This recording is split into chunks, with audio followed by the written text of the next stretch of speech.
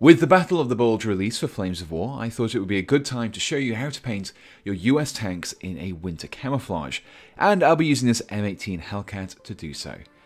As you can see, this model has already been assembled and primed, and I chose white for this. I used an airbrush primer for this, but how you apply it isn't important, only the colour, so feel free to brush on or aerosol spray your primer instead. Just make sure that you use a white primer. The reason for this white primer is, of course, for the whitewashing effect. Many people like to apply their white layer over a regular olive drab base coat, using chipping and other more specialised methods to create a weathered and ragged look. However, I find that starting with the white and working your way backwards is also a solid approach too. I began by creating a kind of wash by heavily watering down some US Olive Drab with some regular water. This was then applied over the entirety of the tank.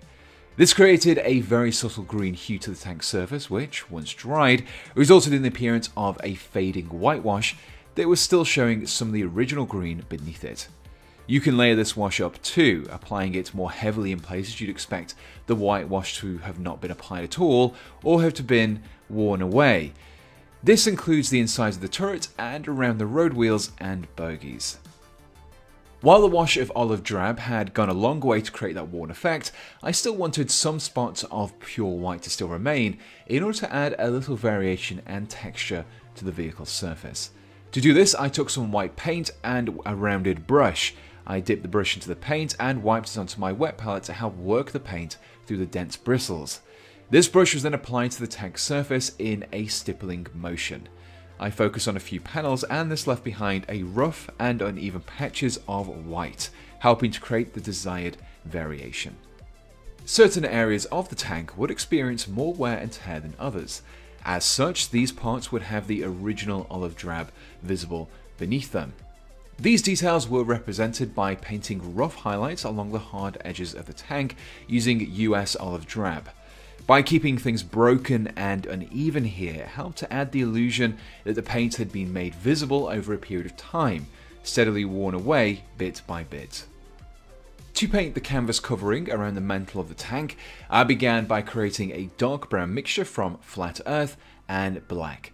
This was used to base coat the material, applying a couple of layers to ensure a good, solid base coat was created. I then used some flat earth on its own. This was painted over the canvas, but I left the darker brown visible within the recesses to help bring out some of those details. Finally, a highlight was created by mixing some Iraqi sand into the flat earth. Fine lines of this were painted onto some of the sharper edges to help create some strong definition between the darkest recesses and the lighter raised details. I then used some chocolate brown to paint the tracks of the tank. By using brown here, it created the appearance of rusted and mudded tracks that I will build upon later on. I also used this paint to paint some of the handles of the stowed equipment. Following this, black grey was used to base coat the pintle mounted 50 cal, the rubber road wheels and some of the stowage equipment. In addition to this, I added some soot marks to the vents and the muzzle brake. I used a similar stippling and dry brushing technique that I had used earlier when applying the white. Finally, I heavily watered down the black grey, creating a wash, much like I had done earlier. This wash was then directly targeted into the recesses between the armour panels. By darkening these down, it helps to create contrast between the recesses and the raised details, helping to add depth to the model. The next step saw me mixing together some chocolate brown and black to create a dark brown paint that I could use for some mud splatters. This mixture was then dry brushed and stippled onto and around the tracks. To finish off the model, I used a rough edge highlight of oily steel over the pintle mounted weapon and stowed equipment that I painted earlier with black grey. In addition to this, I also ran my brush over the tracks so that I picked up the raised details. This created the effect of metal that had been scratched and worn down, and with that, the model was done. It just required a blast of matte varnish to seal things in, which left me with the following.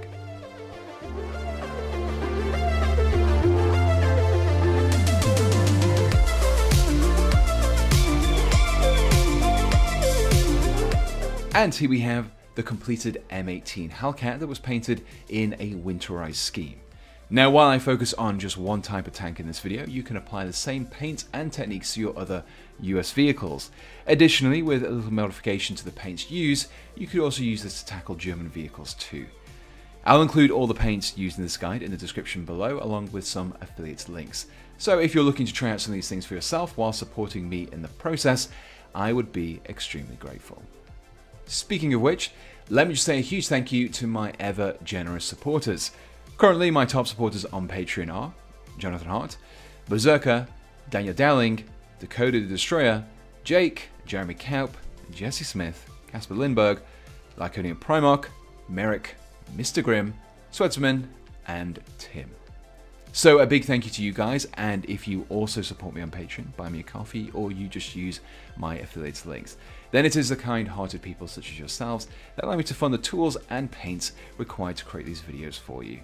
And so until next time, thanks for watching, and goodbye.